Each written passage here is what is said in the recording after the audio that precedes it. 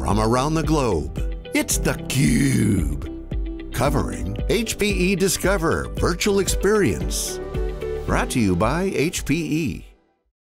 Hi everybody, this is Dave Vellante and welcome back to theCUBE's coverage of HPE's Discover 2020, the virtual experience. theCUBE has been virtualized, we like to say. I'm very happy to welcome in Neil MacDonald. He's the General Manager for Compute at HPE. Great to see you again, Neil. Wish you were face-to-face, but this will have to do. It will. It's great to see you, Dave. Next time we'll do this face-to-face. Next time, yeah, hopefully next year, we'll see. We'll see how things are going. But I hope you're safe and your family's all good, and as I say, it's good to talk to you. You know, we've talked before many times. It's interesting just to note the whole parlance in our industry is changing. Even compute in your title. And no longer do we think about it as just sort of servers or a box. You guys are moving to this as a service notion. Really, it's kind of fundamental or poignant that we see this really entering this next decade. It's not going to be the same as last decade, is it? No, I think our customers are increasingly looking at delivering outcomes to their customers and their lines of business. And compute can take many forms to do that. And it's exciting to see the evolution in the technologies that we're delivering and the consumption models that our customers are increasingly taking advantage of, such as GreenLake. Yes, so Antonio obviously in his keynote made a big deal and has in previous keynotes about GreenLake. A lot of themes on the cloud economy and as a service. I wonder if you could share with our audience, what are the critical aspects that we should know really around GreenLake? Well, GreenLake is growing tremendously for us. We have around 1,000 customers delivering infrastructure through the GreenLake offerings. And that's backed by 5,000 people in the company around the world who are tuning and optimizing and taking care of that infrastructure for those customers. There's billions of dollars of total contract value under GreenLake now. And it's accelerating in the current climate because really what GreenLake's all about is flexibility. The flexibility to scale up, to scale down, the ability to pay as you use the infrastructure, which in the current environment is incredibly helpful for conserving cash and boosting both operational flexibility with the technology, but also financial flexibility in our customers' operations. The other big advantage, of course, of GreenLake is it frees up talent. Most companies around the world have challenges in freeing up their talent to work on really impactful business transformation initiatives. We've seen in the last couple of quarters an even greater acceleration of digital transformation work, for example. And if all of your talent is tied up in managing the existing infrastructure, then that's a drain on your ability to transform and in some industries even survive right now. So GreenLake can help with all of those elements, and with all of the pressure from COVID, it's actually becoming even more consumed by more and more customers around the world. Yeah, right. I mean that definitely ties into the whole as a service conversation as well. I mean, to your point, digital transformation, the last couple of years has really accelerated, but I feel like in the last 90 days, it's accelerated more than it has in the last 3 years, because if you weren't digital, you really had no way to do business, and as a service has really played into that. So I wonder if you could talk about your as a service, posture and thinking.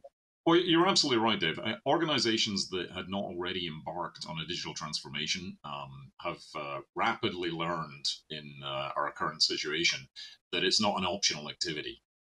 Those that were already on that path are having to move faster, and those that weren't are having to develop those strategies very, very rapidly in order to transform their business and to survive. And the really neat thing about GreenLake and the as a service offerings that we provide in that context is how it can accelerate the deployment. Many companies, for example, have had to deal with VDI deployments in order to enable many more of their workforce to be productive when they can't be in the office or in the facility. And a solution like GreenLake can really help enable very, very rapid deployment and build out. But not just VDI, many other workloads in high performance compute or in SAP HANA, for example, are all areas that we're bringing value to customers through that kind of as a service offering. Yeah, a couple of examples. Nokia Software is using Greenlight to accelerate their research and development as they drive their leadership in the 5G revolution. And they're doing that at a fraction of the cost of the public cloud. We've got Zenuity, which has built a private cloud for artificial intelligence and HPC that's being used to develop the next generation of autonomous software for cars.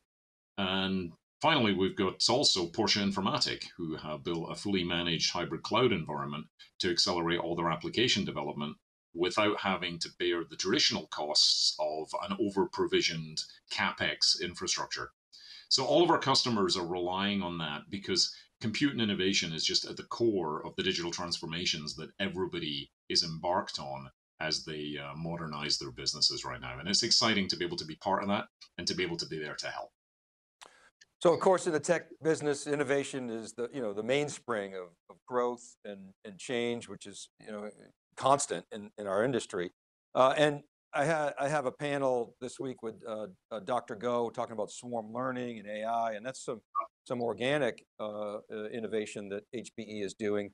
But as well, you've done some M&A as well. Recently, you guys announced, and we covered it, a pretty major investment in Pensando Systems. I wonder if you could talk a little bit about what that means to the compute business specifically and HPE customers generally.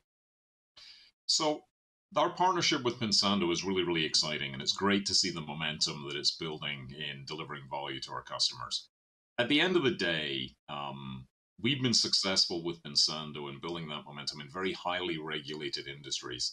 And the value that is really intrinsic to Pensando is the simplifying of the network architecture.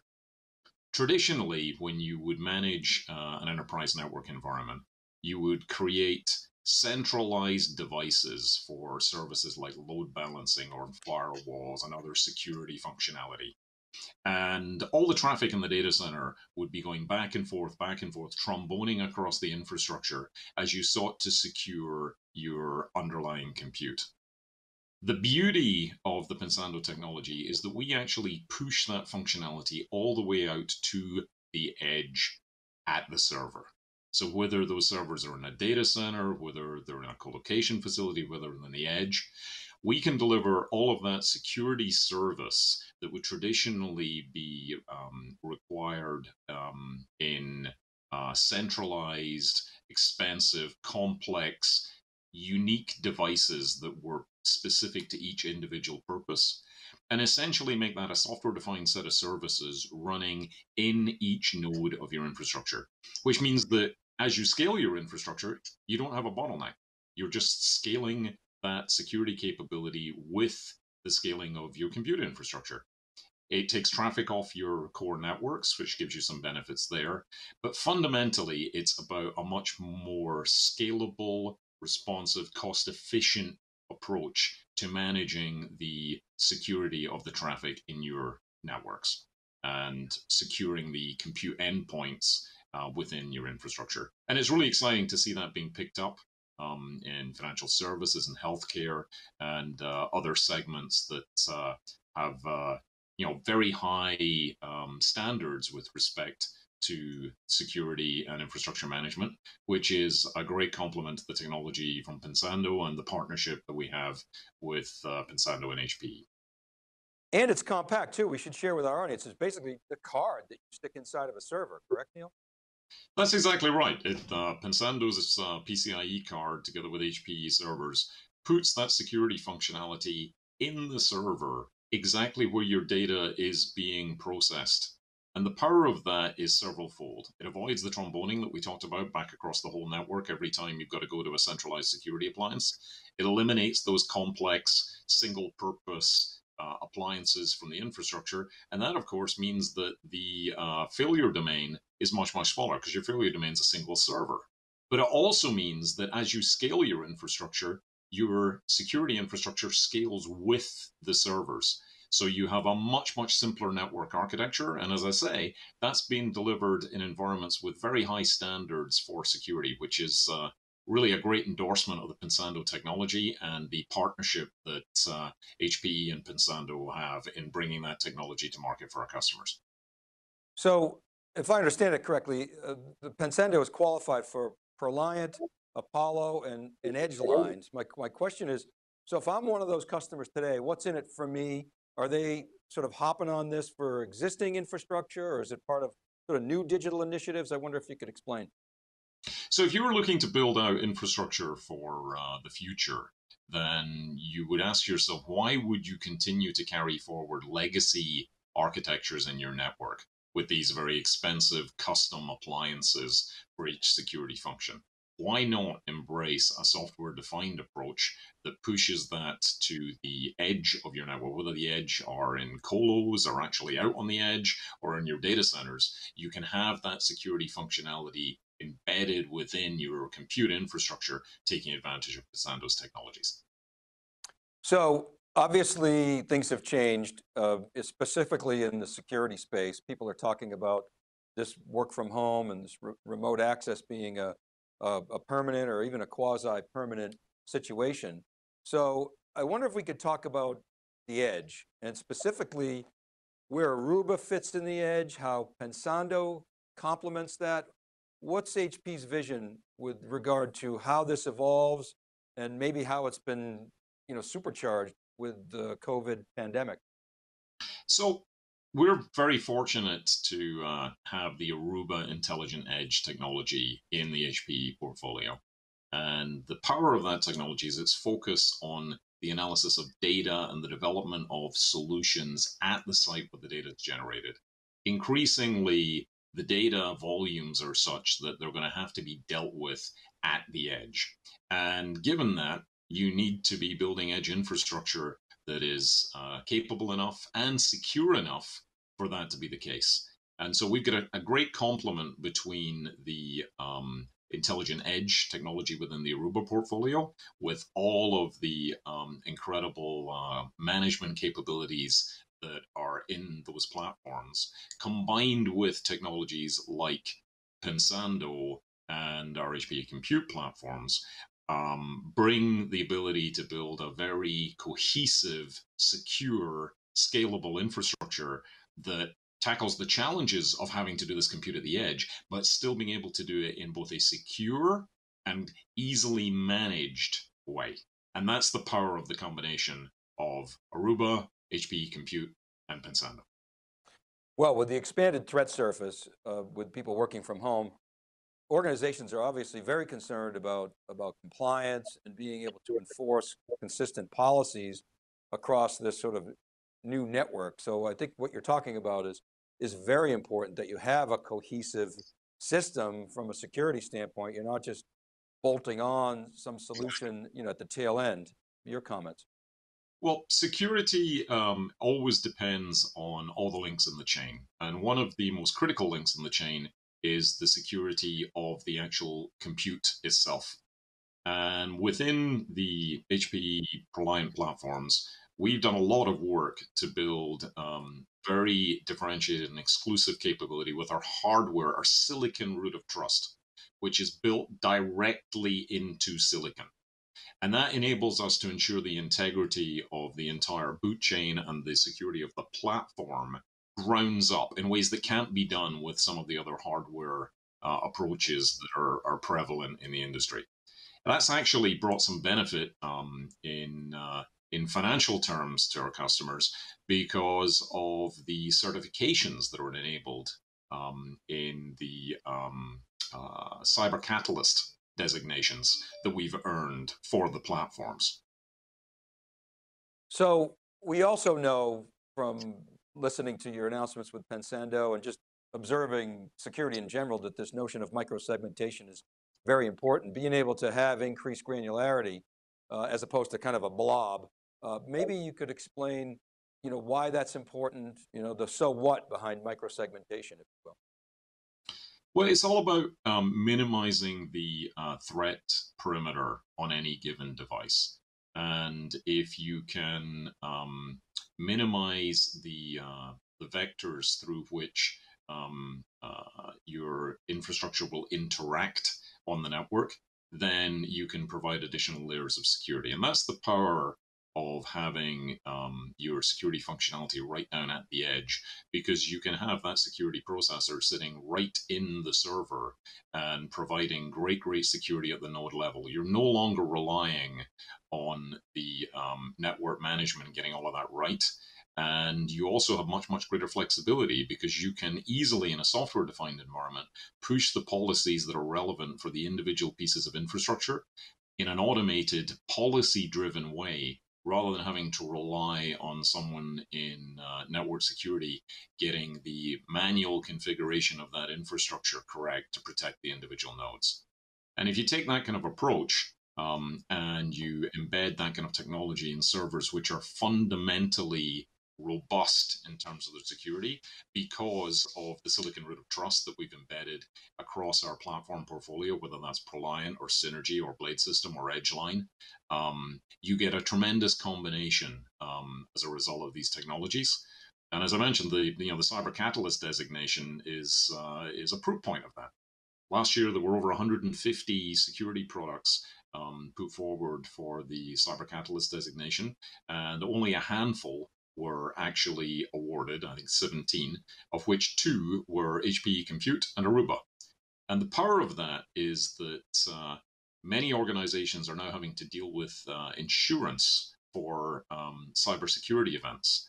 And the Catalyst designation can actually lead to lower premiums, where the choice of the infrastructure that you've made, such as HPE Compute, has actually enabled you to have a lower cost of insuring your organization against cybersecurity issues, because infrastructure matters, and the choice of infrastructure with the right innovation in it is a really critical choice for organizations moving forwards in security and in so many other ways.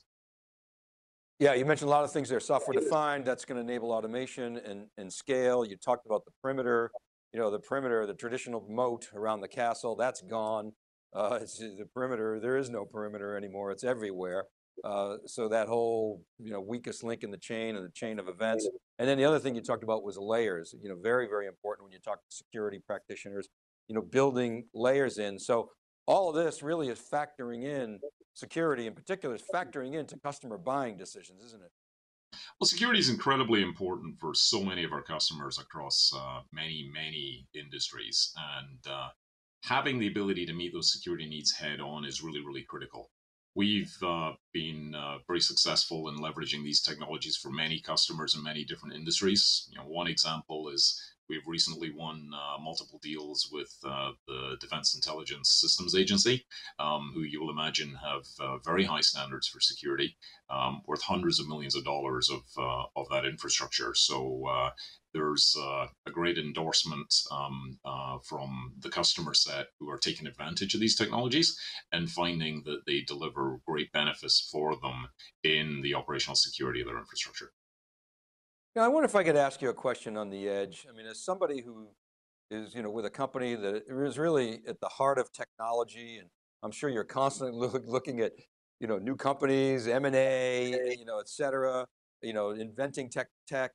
But I want to ask you about the architectures for the edge, and just in thinking about a lot of data at the edge, not all the data is going to come back to the data center or the cloud. There's going to be a lot of AI inferencing going on in real time or near real time.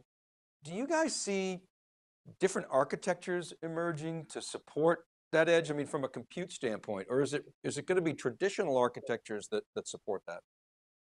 It's clearly an evolving architectural approach, because for the longest time, infrastructure was built with some kind of hub, whether that's a data center or in the cloud.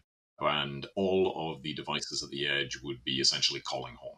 So edge devices historically have been very focused on connectivity, on acquisition of data, and then sending that data back for some kind of processing and action at some centralized location. And the reality is that given the amount of data being generated at the edge now, given the capability even of the most modern networks, it's simply not possible to be moving those kinds of data volumes all the way back to some remote processing environment and then communicating a decision for action all the way back out to the edge. First of all, the networks can't handle the volume of data involved if every device in the world was doing that.